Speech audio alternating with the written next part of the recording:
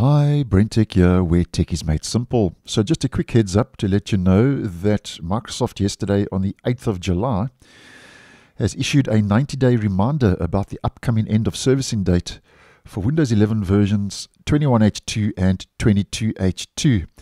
Now, version 21H2 for the Home and Pro editions has already reached its end of life and end of servicing. So this will apply to the Enterprise, Education and IoT Enterprise editions of version 21H2, and then for version 22H2, which I think would affect most viewers of this channel, that would be the Home and Pro editions, which will reach end of servicing in 3 months' time on the 8th of October 2024. So if we head to the calendar, the 8th of October is the second Tuesday of that month, which means that will be Patch Tuesday. So that will be the last Patch Tuesday that you will receive security and quality updates. And as normal, because of this, Microsoft says that after that date, devices running those editions will no longer receive monthly security and preview updates containing protections from the latest security threats. So just take note of that.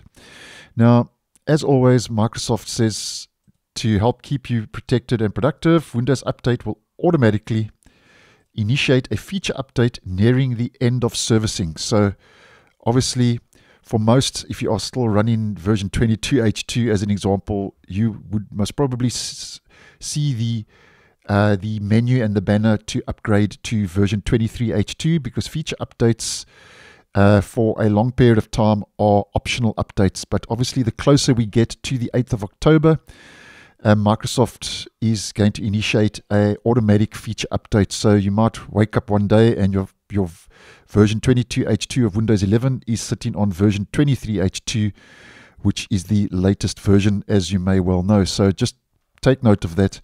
If you haven't updated already, the closer we get to the 8th of October, you could get an automatic update initiated on your system. And just on a side note, if you do not know what version of Windows 11 you are running, you just head to your search, you enter WinVer. This will take us to the About Windows menu and dialog. And yeah, you'll see your version. I'm running 23H2, which is the current stable release. And obviously, if you see 21H2 or 22H2, you need to start making a plan. And just on a side note, if we head back to the calendar, the 8th of October is when the 24H2 feature update for this year will also officially roll out. Now, it will start rolling out possibly as an optional update at the end of September, in that last week of the month. But that means that it will officially start rolling out on the 8th of October. So quite a lot happening on the 8th of October. The end of the Enterprise and Education editions of 21H2. Version 22H2 will reach end of support on that date, and there's a good possibility Microsoft will start rolling out the 24H2 feature update, and by default on that day as well. So thanks for watching, and I'll see you in the next one.